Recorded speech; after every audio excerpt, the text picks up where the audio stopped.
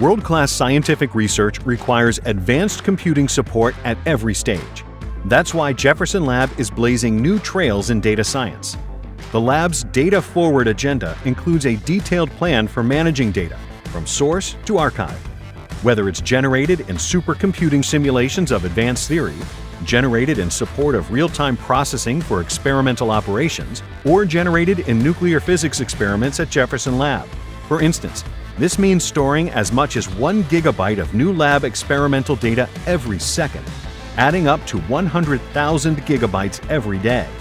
Once stored and carefully archived, the data can be accessed, compared, and analyzed by researchers around the world now and into the future.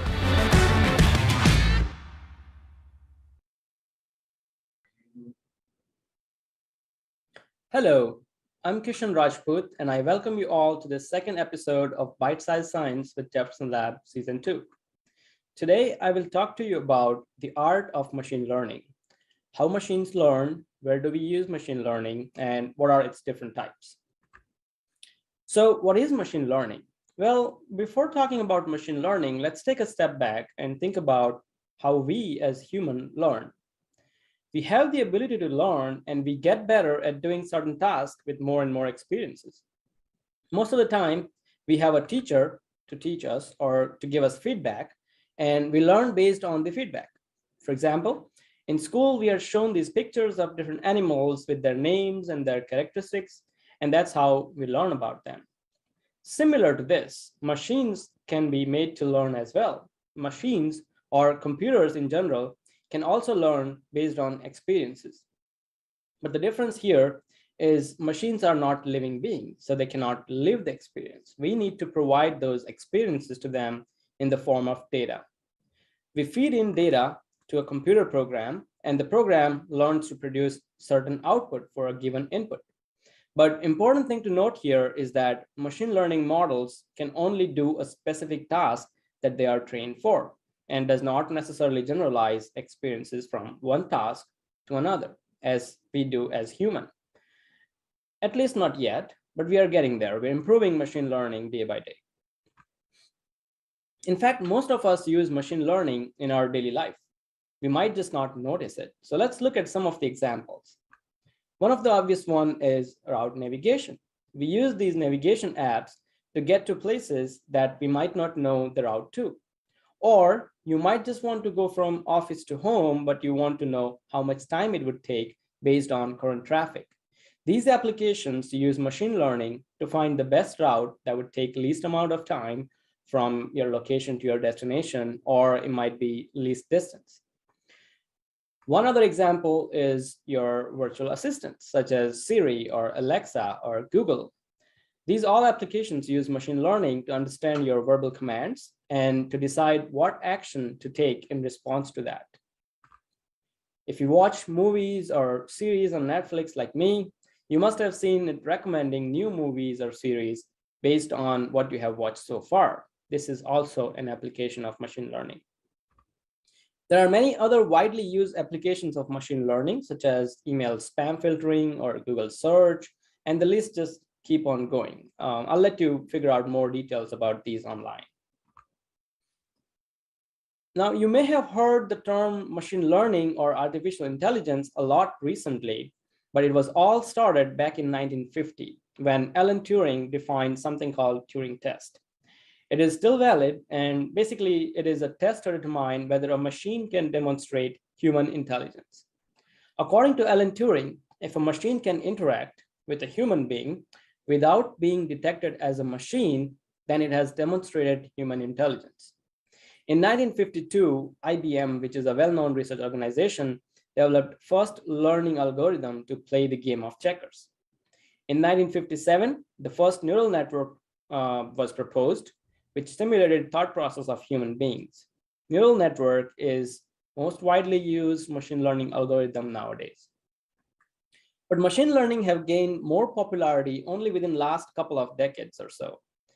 As demonstrated in this figure, if you look at this, the growth, it's almost getting doubled every 2 years, which is exponential growth in the machine learning papers.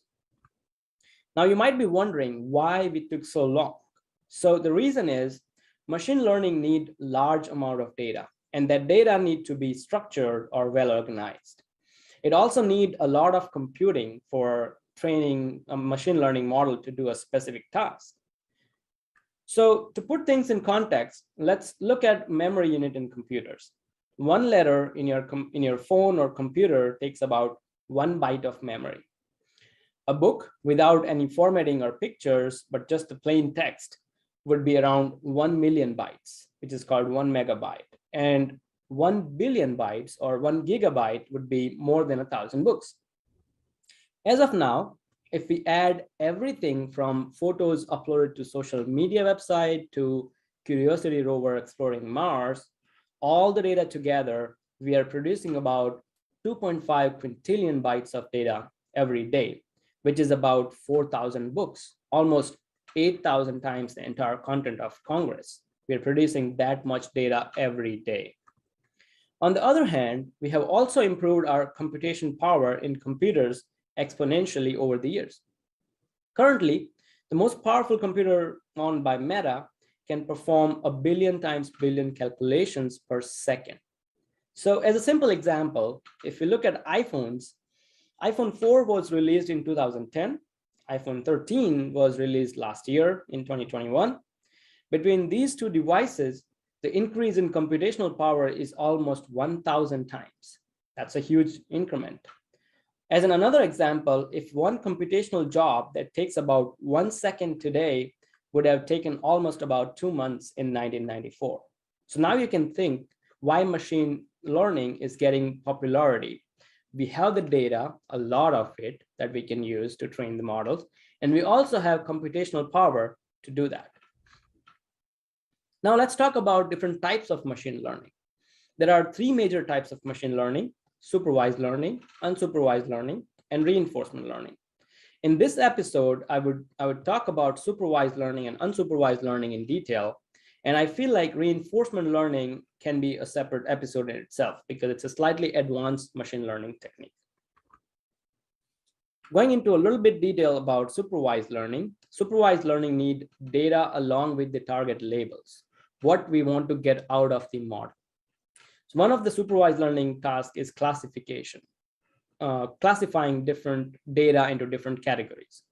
For a very simple example, if we have pictures of bananas and picture of apples along with their labels, so we say these are apples, these are bananas, and we feed these into a machine learning model and train it to identify them. So these data during training would pass through the model again and again, and the model will learn how an apple looks like or how a banana looks like. Of course, machine learning model cannot look at the picture, but it processes each and every pixel of these pictures, and it learns the pattern. It know if a pixel or looks like a red color, or if it has certain pattern, it's an apple. If it has a yellow color and has certain shape, it's a banana.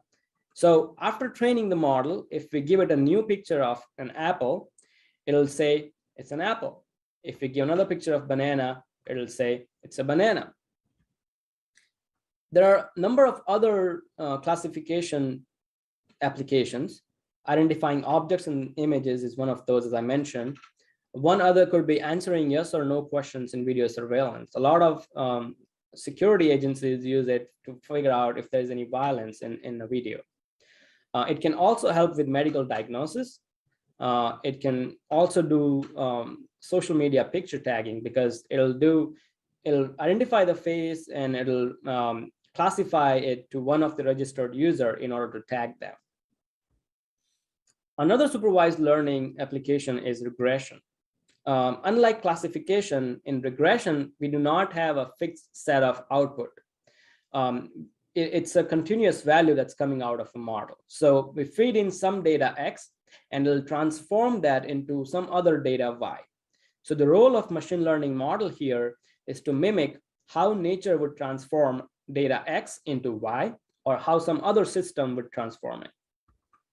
For a very simple example, if we have one input variable and one output variable, and since this is supervised learning, we know the labels. So if you look at these scatter dots, those are our data. We have an X and corresponding Y. A machine learning model would draw a line that will closely match with these data points. And that's the function that it has come up with to transform X into Y.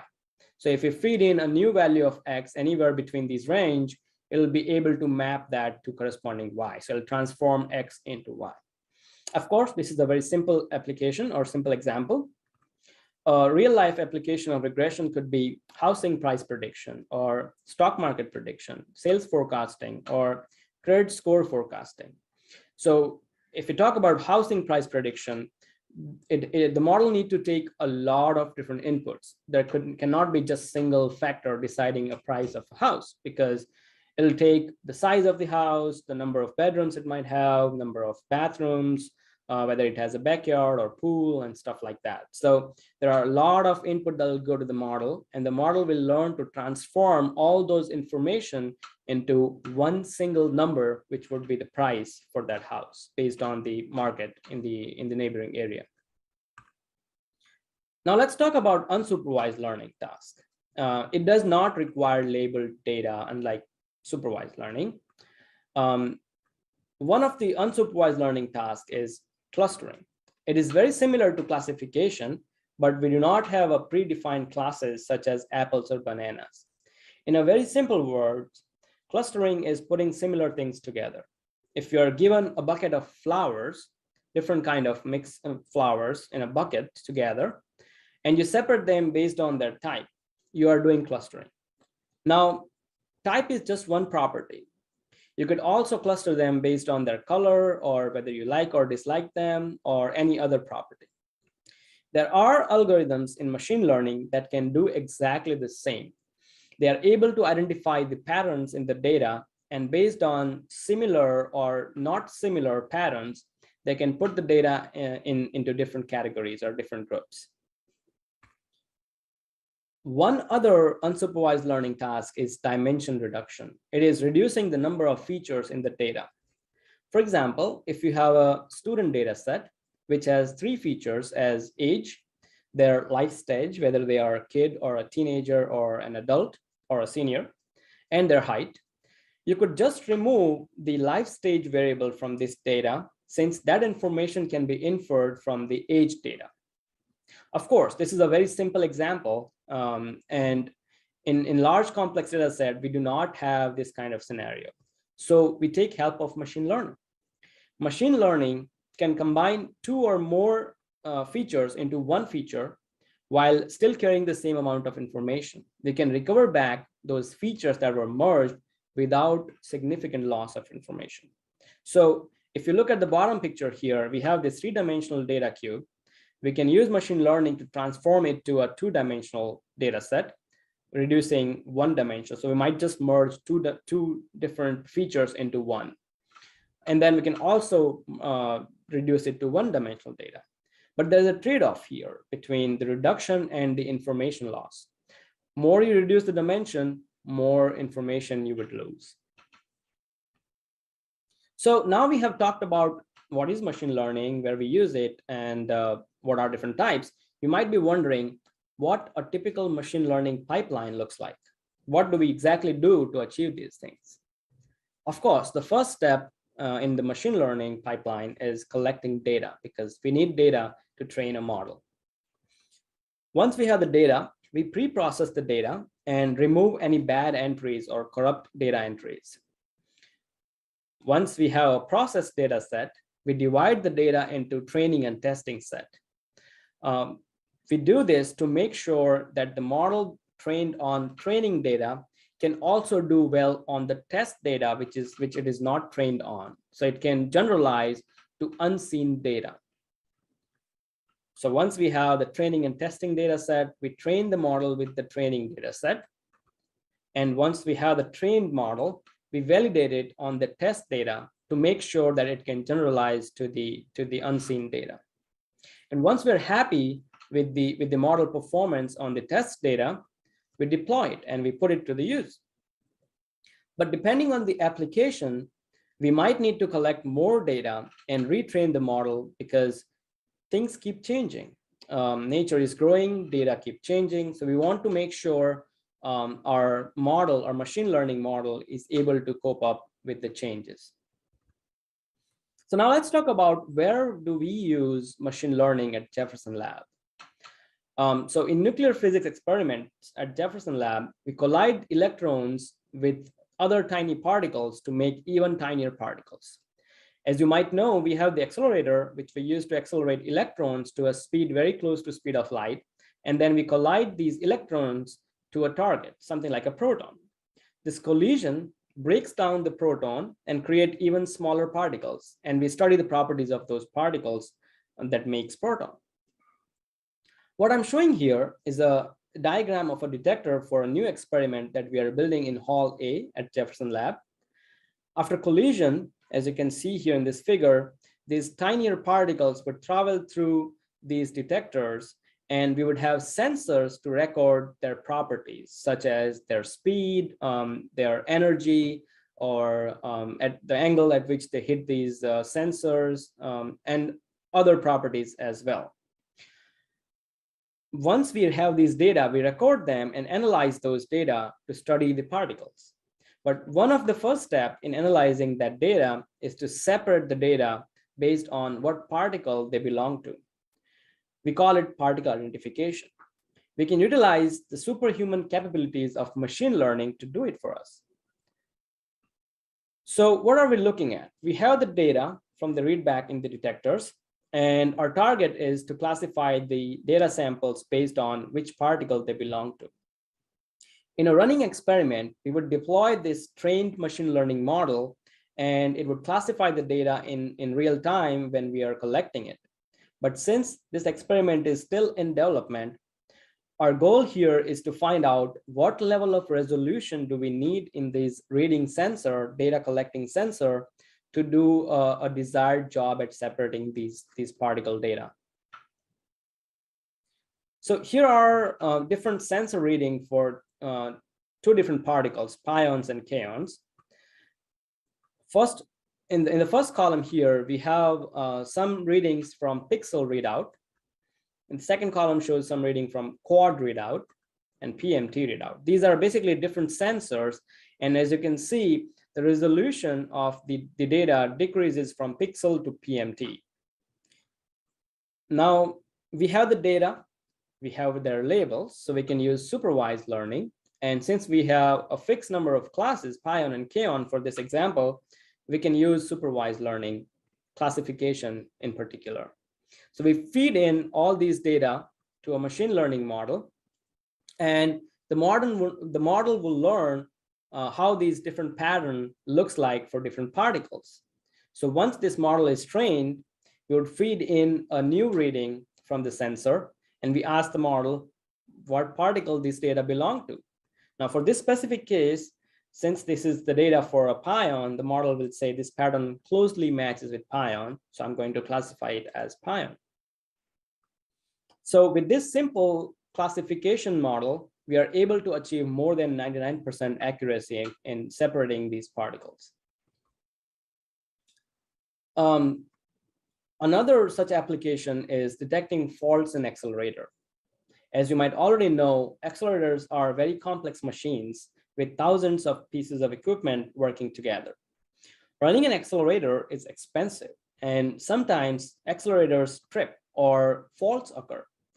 And that would cause us to stop the experiment, and that is undesirable. Machine learning can help predict a fault even before it occurs. This should help us mitigate the faults or lower the chances of a fault by changing the configuration or settings of the accelerator. Here, I'm showing 4 different samples of the data taken from SNS accelerator at Oak Ridge National Lab. This is a current data of a beam passing through a sensor during acceleration phase. 2 of these data samples are from just before a fault, and other 2 are taken during normal operation.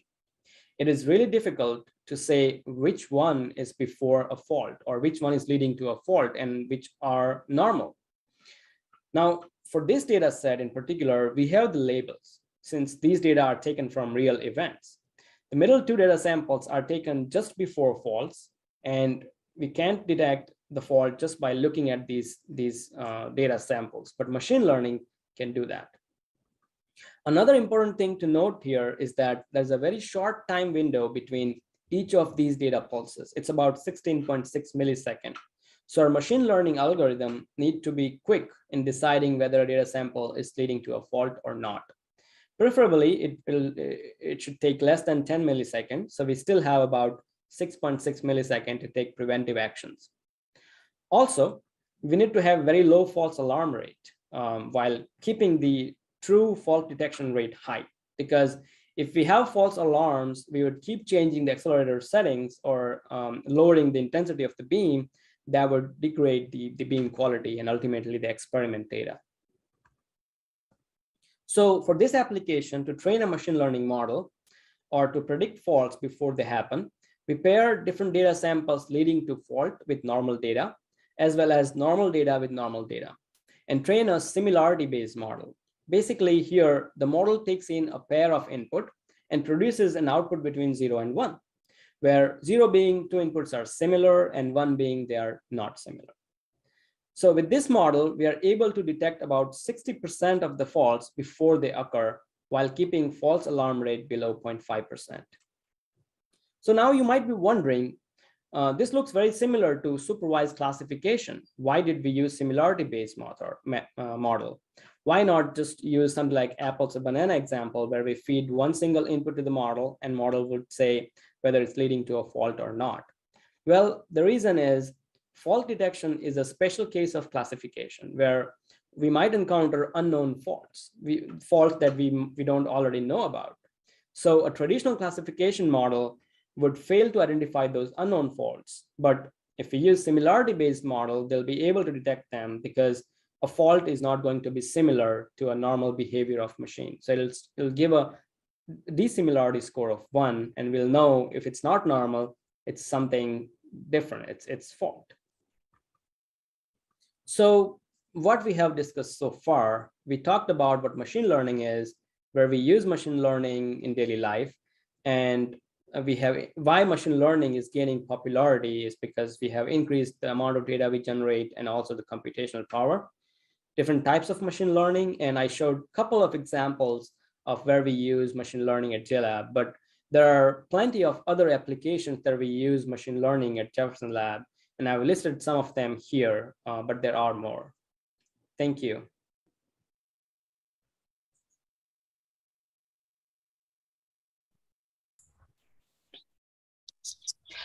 Thank you, Kishan. Hi, everyone. My name is Candace, and I'm also a member of the Jefferson Lab team.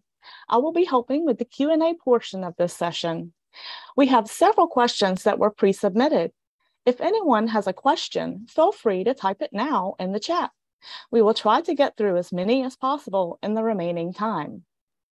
So for our first question, Kishan, are machine learning and artificial intelligence the same thing, or are they different, and how? Thank you, Candace. This is a great question. I'm glad you asked this. Machine learning and artificial intelligence are interconnected. And in fact, a lot of people use these terms interchangeably, but they are not the same. Artificial intelligence, or AI, is the ability of a machine to mimic human intelligence, whereas machine learning, on the other hand, is the machinery or tools that we use to build AI. So in very simple words, AI is an umbrella term and machine learning is a subset of it. All right, thank you, Kishan. For our next question, what type of learning and machine learning do you use most at Jefferson Lab? Great question. Most widely used type of machine learning in general is supervised learning. When we have the target label information, of course, because it needs that. It is relatively simple to implement, and it generally produces better results than unsupervised learning for the same task. Now, at Jefferson Lab, we use all the 3 types that I mentioned earlier, supervised learning, unsupervised learning, and reinforcement learning. But if you ask me which type is used most at Jefferson Lab, it is, again, supervised learning. Now, within supervised learning, there are a number of subtypes, different model architectures, different model types, and so on. So we need to find the one that is most suitable for a given task. Now, as we have a lot of different applications with a lot of variability, our machine learning models are also very different from one another. All right. So for our next question from our chat, what kind of degree do you need to work in machine learning? I think someone could work on machine learning with just a bachelor's degree in computer science or data science. If you want to do research, I think it's good to do a master's degree and PhD in machine learning or data science. I think there are a lot of different universities offering PhD specifically in data science or specifically in machine learning. So for research, it's always good to have advanced degrees. But if you want to work on applications, for example, taking already developed algorithms and applying them to different interesting problems, I think bachelor's degree would be enough too. Okay, so how detrimental can a mistake from the data feeder into the model be? That is a great question. I would divide the answer in two parts. You can have a mistake in data, which is in the training data. So if your training data is not good or it has some mistakes, the trained model will not be that good. And the other part is, let's say you have good training data, you train the model, but you feed wrong data during inference when you're doing the prediction. So then your predictions will most likely be not accurate. There are advanced techniques to detect those kind of scenarios, something called uncertainty quantification. And that defines the confidence of the model. So if the model is very confident, that means the data it has received is good and it's in well distribution of the training data. It'll be very confident and low uncertainty. But if there is a mistake in the data, it is most likely the model will not be very confident and you'll get high uncertainty. So there are ways to detect those things, but the mistake in the data can really harm the predictions. All right, so speaking of confidence and computing intensive requirements, you mentioned that computing intensive requirements for machine learning, do those requirements mean that you need to use supercomputers?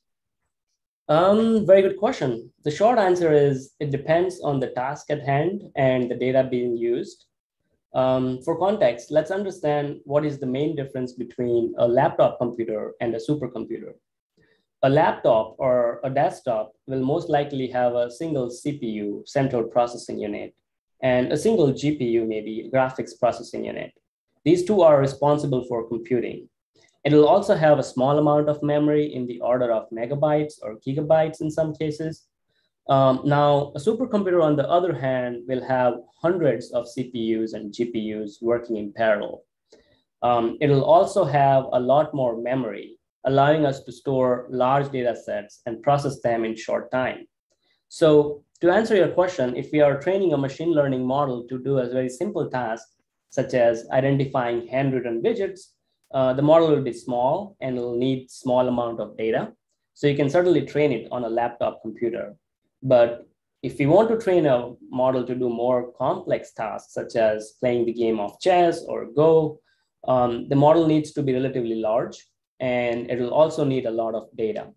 So you need a powerful machine with large memory to train that model. Something like a supercomputer will be very handy in that case. All right. So how do you see the computation industry developing in the coming years to address machine learning? Yeah, I think we are actually, so as I mentioned, there are GPUs, which are more advanced computing units than like CPU, central processing units. And the GPU industry in particular, it started with graphics processing, like the gaming industry started the GPUs, but now we are actually modifying and tweaking those GPUs to be more faster on the computation of the neural information, for example, the neural network training. So for machine learning in particular, I think we're now starting to develop advanced hardware specific for that task. So I think we'll see a lot of supercomputers coming up in future, which will have a lot more computational power. Okay, so another question from the chat. How many layers and neurons does a network typically have, considering the accuracy required? It depends on the complexity of the task. I mean, if the task you're training the model for is simple, you would need a really small network, like a few layers, maybe 5 or up to 10. But if you're training it for a more complex task, you might need up to 20, 50, or maybe 100 of layers, or maybe more than 100. So it really depends on the task that we are training the model for. All right, and I think we have time for one last question. What does Jefferson Lab have to manage the huge amounts of data it generates? That's a great question. Jefferson Lab produces a lot of data in the order of terabytes per day. And these data are generated by 4 experimental halls that we have. They produce experimental data.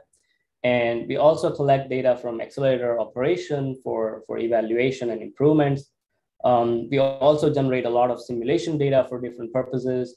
So it's a lot of data altogether. And after collecting these data, there needs to be some processing to clean and organize this huge amount of data before it goes to the physicists for the analysis. So we have our in-house cluster of CPUs and GPUs with very large memory. It is in fact a supercomputer. So we use this supercomputer to collect, process, and store the data. It also comes handy in the analysis of these huge data sets, and of course, also for training machine learning models to develop AI. Very good. So thank you so much, Kishan. That's all that we have time for today. Thank you to everyone who submitted questions. Back to you, Kishan. Thank you, Candace. Thank you all for joining today. This concludes the 2nd season of the Bite Size Science with Jefferson Lab. Please make sure to check our YouTube page and watch other episodes if you missed. See you in the next season.